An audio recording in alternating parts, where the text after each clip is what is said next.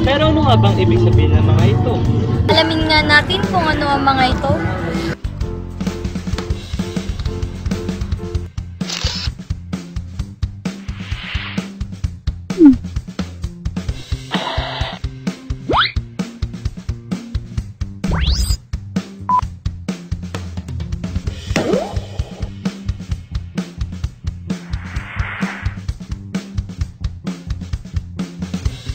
What is slope? It is the rate of change in y over the rate of change in x. It is denoted by letter M. You can find the slope using the formula, which is slope is equal to y sub 2 minus y sub 1 over x sub 2 minus x sub 1.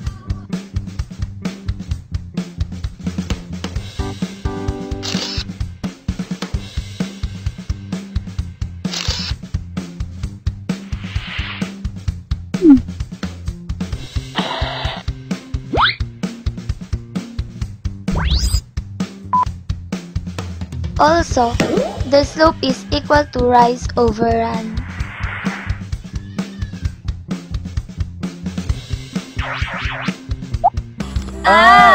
Ganun pala ang slope. Ito pala ang rise over run. At ang formula pala nito ay slope equals to y sub 2 minus y sub 1 over x sub 2 minus x sub 1. Alamin nga natin kung paano ito gamitin. Pumunta tayo sa Tagapo. So friend, ready ka na ba para sa pag-akyat natin sa Mount Tagapo? Oo naman, may dala akong tubig para hindi tayo mauwaw sa ating paglalakbay. At syempre, kinakailangan din natin ng iba't iba nating pangangailangan na dapat makikita natin sa ating bag. So ano pang hinihintay natin? Tara na! Wait lang! Teka.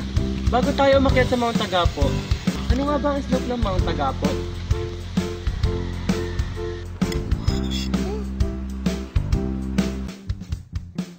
The two coordinates of 2 points of a line is given. If you know the coordinates of 2 points of a line, you may use the formula, which is slope is equal to y sub 2 minus y sub 1 over x sub 2 minus x sub 1. X sub 1 is 5. X sub 2 is 2.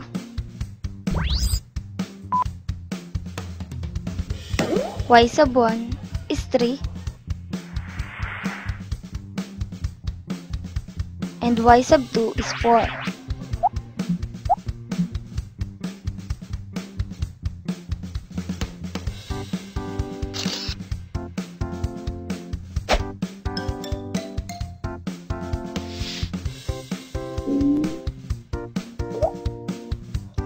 Five as x sub 1, 2 as x sub 2, 3 as y sub 1, 4 as y sub 2.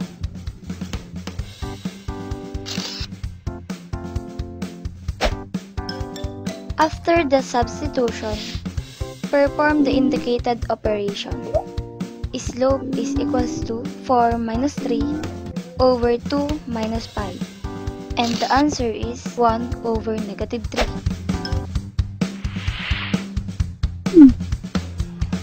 Since the answer is negative, the line is decreasing from left to right.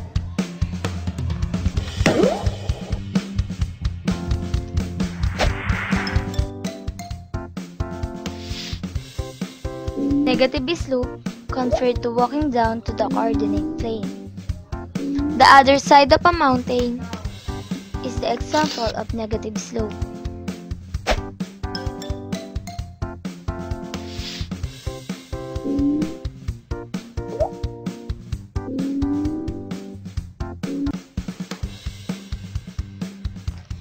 This slope is a positive slope because the slope is increasing from left to right.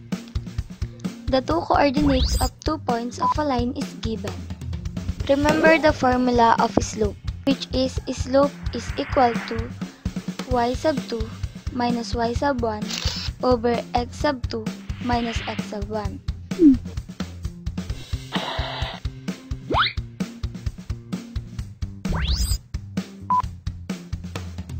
Substitute the coordinates to the formula. 5 as y sub 2, 2 as y sub 1,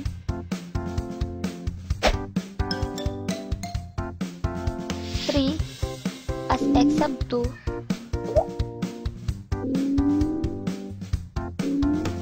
and then 2 as x sub 1. After the substitution, perform the indicated operation. 5 minus 2 equals 3. 3 minus 2 equals 1. Then the slope is equal to 3 over 1 or 3.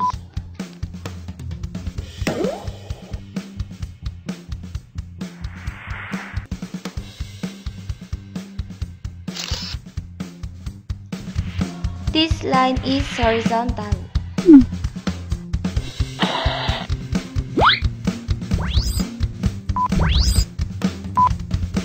The two coordinates of 2 points of a line is given.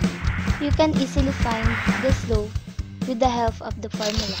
Slope is equal to y sub 2 minus y sub 1 over x sub 2 minus x sub 1.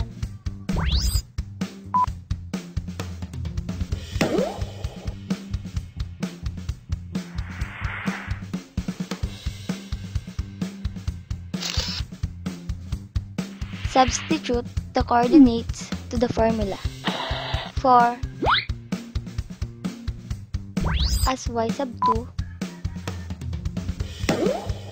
4 as y sub 1,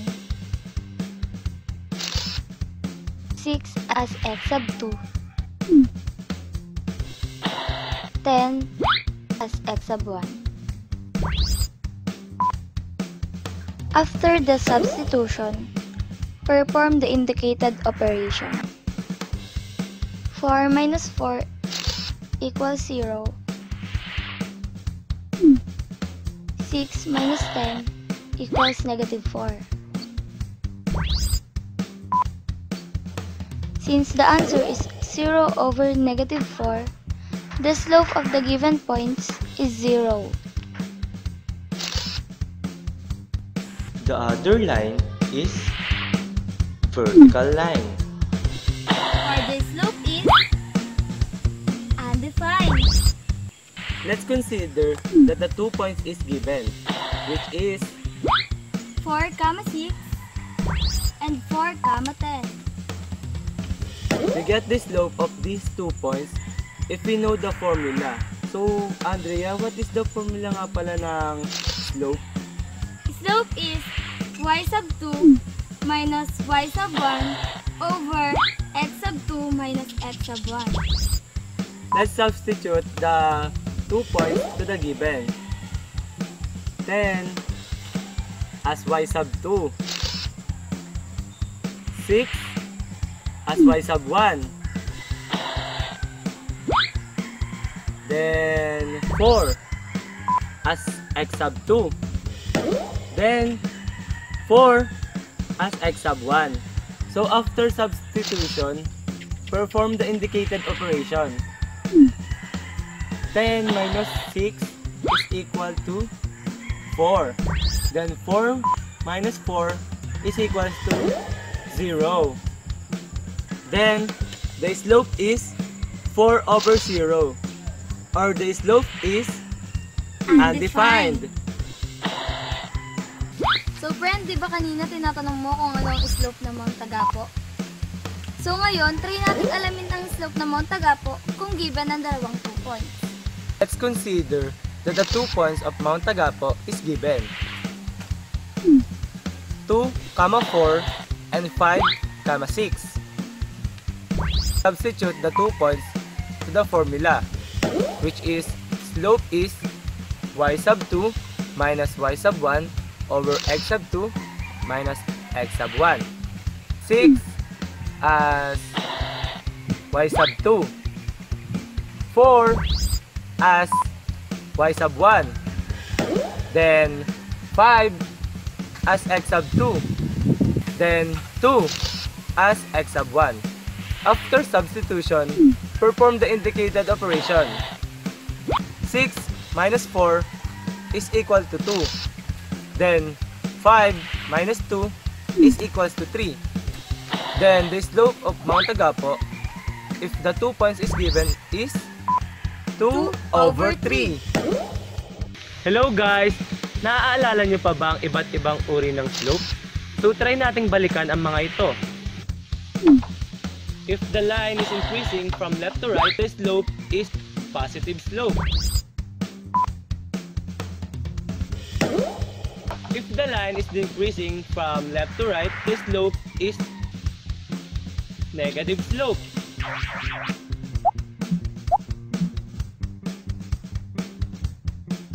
If the line is vertical, then the slope is undefined.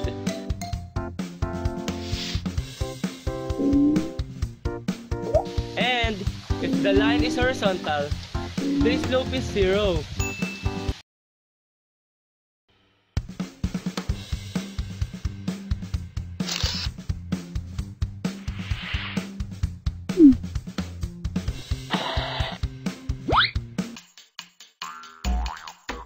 Find the slope.